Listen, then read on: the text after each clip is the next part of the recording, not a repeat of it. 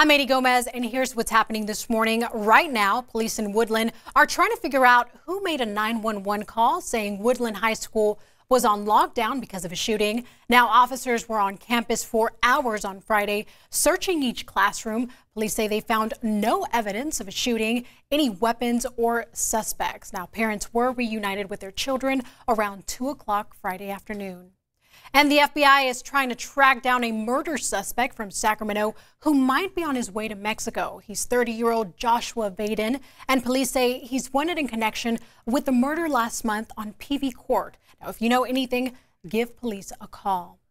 And Vacaville police say a hateful letter sent to an interracial family does not rise to the level of a hate crime. So their investigation is pretty much over. Mark Yu says his family received an anonymous letter telling them interracial families like theirs weren't welcomed in their neighborhood. He says his family received an outpouring of support from the community. Now for a check of the weather, here's Carly Gomez. Good Saturday. We are taking a look at Mother's Day weekend and a warm one at that. Low 80s today, but we do expect temperatures in the mid 80s by tomorrow on Sunday. Sierra thunderstorm chances into Sunday evening, as we could potentially see those thunderstorms right around 4 p.m. or so. Now, cooler temperatures will return next week along with rain chances into the valley.